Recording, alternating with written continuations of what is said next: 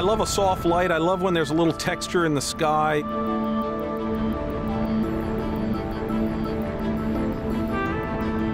I fly typically at about 40 miles per hour when I'm out photographing.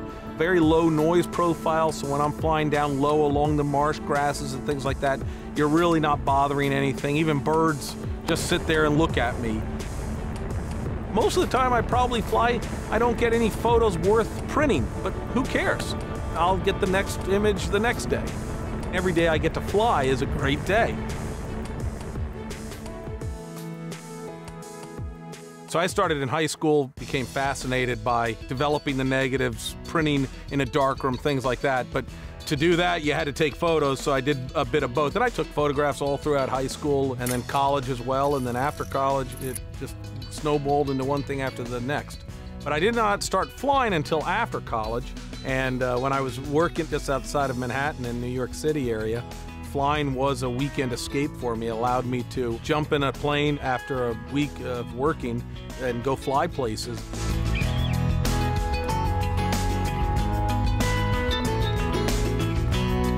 I try to find those areas that are, unknown to other people.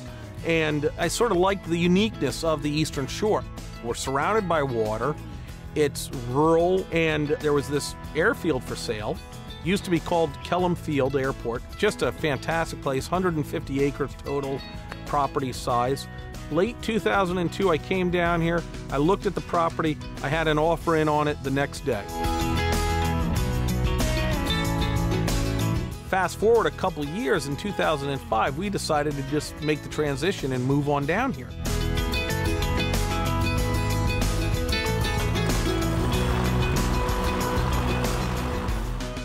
There's just something to fall in love with for everybody on the Eastern Shore.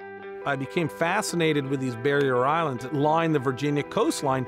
They are all preserved and none of them have been built on, and they're just left to nature. And I started photographing them back in 2006. I thought it was just amazing, and I wanted to document every square inch of these islands. I can fly over any island and tell you exactly which island that is just by its shape, its form, how it looks. And so they all have a unique nature to them. Sure enough, I saw these photographs. I said, wow, these are beautiful. And as I kept doing it, I had a great retail space down in Cape Charles that I was renovating. I said, this would really make a great gallery.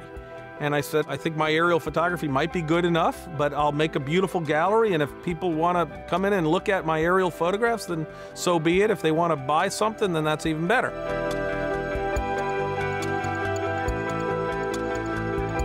A year prior to that, I bought the aircraft that I'm still flying, which is called a Dragonfly. It's designed as the perfect aerial photography platform. Very maneuverable, very efficient aircraft. And that's when everything came together. The building, the gallery, the aircraft, the camera equipment, and I was able to present something to the customer right out of the gallery that's ready to put right up on your wall. I literally just took a gamble. When we went down to the gallery and saw his incredible photographs, we knew that his images would be such an enhancement to the Barrier Island history and the stories that we try to tell here. The Barrier Island Center Museum is a fantastic supporter of mine. They were the first outfit that did a big installation of my imagery to show people this is what the Barrier Islands look like right now. We use Gordon's imagery to educate and inspire.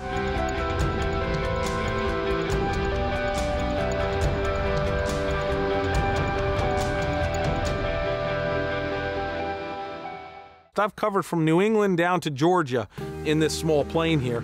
Barrier islands that are built up just don't have the same charm, and they're just not photogenic the way these barrier islands are. It's just wonderful that they're protected. They're always evolving, always migrating, and then there's always some erosion as well. And so photographing them is a new experience every year. Not everybody's in love with their job, but fortunately I found something that I'm in love with doing, and people have embraced it, and people enjoy coming in my gallery. It's purely 100% passion. And I think, in most careers you have to have some passion in what you're doing or you're not going to be successful.